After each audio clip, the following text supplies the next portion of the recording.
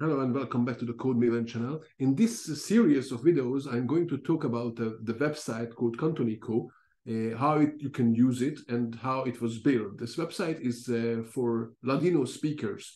And before actually I'm going to go into the usage and the development of the website, I would like to talk a little bit about Ladino, the language, so people who don't know about it can understand a bit more about it. And well, theoretically, or it would be much better if I could actually present this whole video and this whole series in Ladino itself. And one day maybe I will do. But I think if I speak in English, that might be clearer for everyone, including myself, what I'm saying, and more people will understand. So let me explain a little bit about the language itself. And then in the following videos, we're going to talk about how the using of the website that you can see on this page, and then later on how people can contribute to this website. So Ladino language is also known, I'm showing a couple of pages on Wikipedia because that's sort of the easiest. It's also known as the Judeo-Spanish. It has several names. Actually, the name Ladino is a relatively recent name for this language. I think it's about 100 years old. Earlier, the speakers of this language, they just called it Spanish, okay, for themselves. It was just the regular Spanish. But other people then called it the Judeo-Spanish, so it's the Spanish language of the Jews. And then there are a couple of other names for the language, depending on the time and who speaks it. The language was for many years written in basically Hebrew letters that you can see here, or letters similar to Hebrew, let's say. One of them is called Solitreo, it's linked here, and Rashi, the other one. But also depending on the location of the people who spoke the language and wrote the language, it was also written sometimes in Cyrillic letters. So if the people were living in the Russian Empire or that area, maybe in Bulgaria. Today, in the last sort of 100 years, most of the people who write Ladino, they write it in these Latin letters, which itself, the whole thing has some issues or difficulties with the language. Where does this language originate, you might ask for? So first of all, the people who speak this language, or mostly spoke this language, because these days there are not that many people anymore speaking the language, they are called the Sephardic Jews. These were the Jews who lived in the Iberian Peninsula, so basically Spain and Portugal today. They lived there, and at the end of the 15th century, they were expelled from that area, and they spoke the local languages there. So that was Spanish or Portuguese or Catalan or whatever language they spoke in the different areas.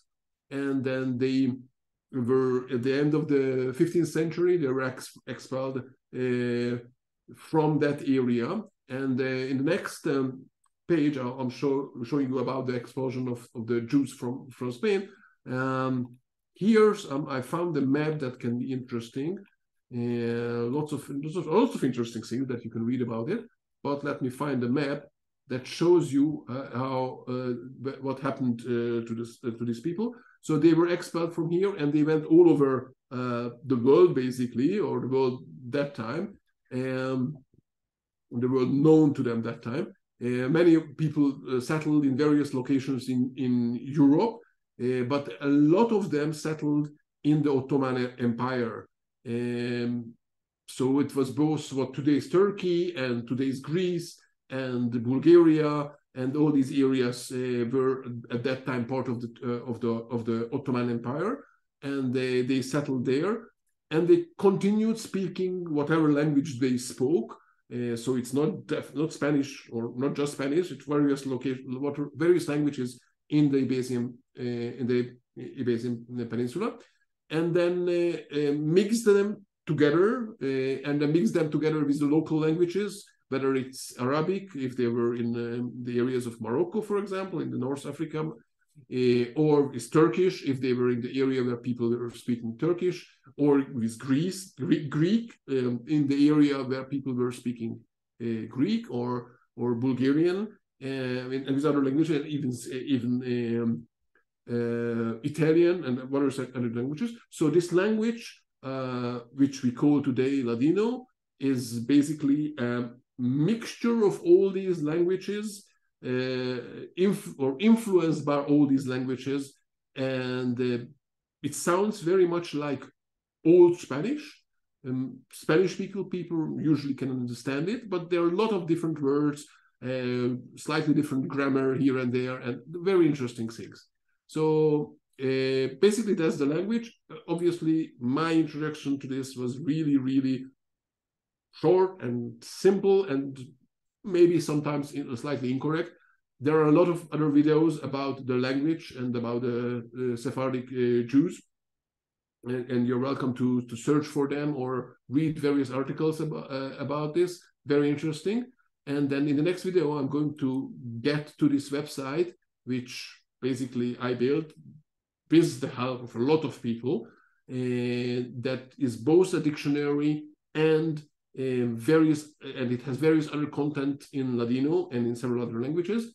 So I'm going to look at how to use this website, and then how to contribute to this website, to the content basically of the website, to make the dictionary even better and have more Ladino content. So thank you for watching. Follow the channel if you'd like to have updates when I release a new video in this series or anywhere else. Thank you and bye-bye.